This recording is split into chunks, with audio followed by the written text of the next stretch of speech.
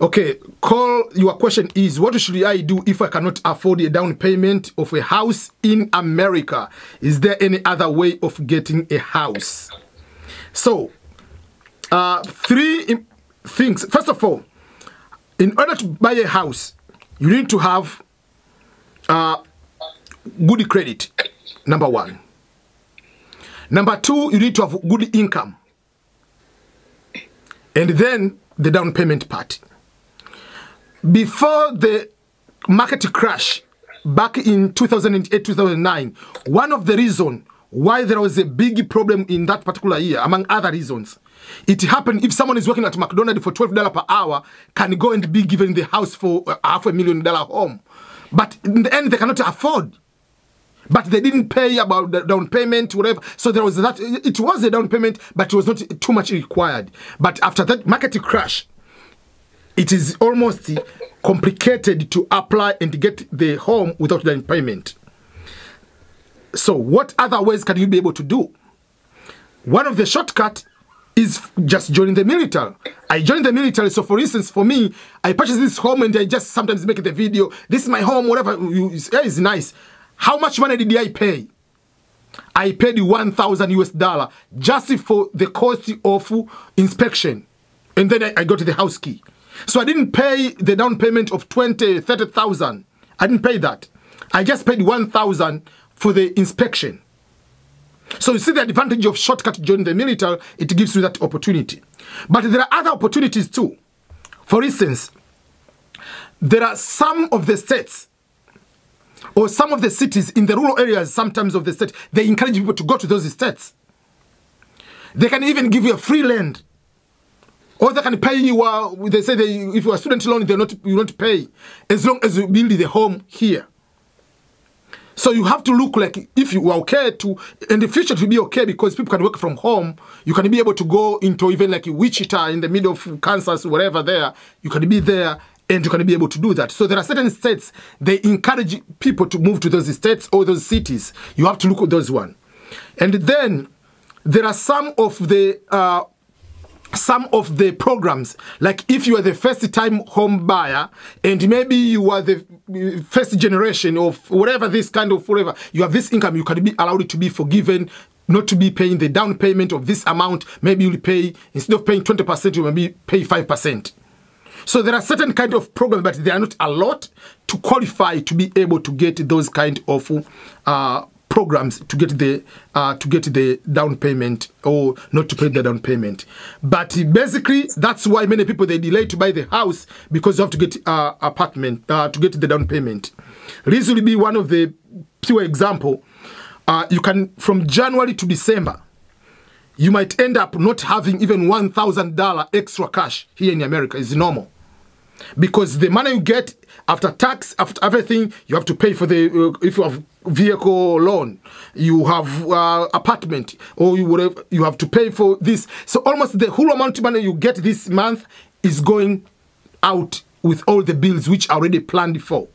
So it's very difficult to say I'm going to save 20,000. It's very difficult. Yeah. What is your take on that? That is true. So for the person that wants to buy a house but doesn't have enough down payment, you can there are a few options like IBM has said, but if you have somebody that can sponsor you, for example, if you have a trusted, I wouldn't say friend, maybe family. Yeah. If you have like a family that you trust, they can co-sign with you. So when they co-sign, they appear on the title or on the house loan. So you have like 3 people, you co-sign, so you co-own the house for the period of time. Then there is what they call readjustment. Is it readjustment? I don't know. I forget the actual, but what it means is you are going to pay off the other people that actually paid with you at the start to own the house. Yeah. So you pay a bigger, you pay a sum of money. Then if you want to get rid of the people that helped you sponsor you at the start, you pay. So if you've been working and you've saved up enough money, that is when it happens. So I get this amount of money, call the bank, and say you want to do, I forget what refinance. they call it. Resettle, what? Refinance. Refinance. Thank you. My English is not the best. I can forget. But that is what it is. So you refinance, and when you refinance, you can get rid of the other people, but of course you'll have an agreement with them in person. For example, if they lend you like $5,000, have that in-person agreement with the other two people or one person. So they're going to lend, in actual sense, they are lending you that money so that you can own the house. Then eventually, after maybe 1 year or two, you pay them off. You kind of give them the money, then you also pay the bank, and that way you can own the house on your own. Although this is quite challenging, because if you cannot own a house, just wait, just keep renting. Yeah. Because if you lose the job that is helping you finance, pay the loan each month, you're going to lose that house, and it won't be very nice. So for the start, I would say if you don't have that hard cash or any assets to buy the house, to pay the down payment, it shouldn't be a problem. Just keep renting, pay apartments, and then accumulate the enough down payment, and then you can buy a house. And you can also move to states that are really cheaper. You don't need to say, I live in California, just to look like you're in California. Yes, some states are so unaffordable. They are so expensive for no reason. So you can always move around. It's not like in Africa or in Uganda, where you buy a house and you own the land, you own everything. When you buy a house here, it doesn't matter. You can sell it in 1 week and you go somewhere else. Yep. You move to Kansas, you move to Texas. So that is the beauty. So that is what would be my advice. If you really want a house, get a sponsor, get somebody that can help pay for the start, and then you can get rid of them and refinance and continue. And with the also, house. there is would have to be a trusted person. And also, there is a program called Rent to Own. So you are renting the house, you rent, and then you are coming to own. So in the end, that you don't pay down payment on that.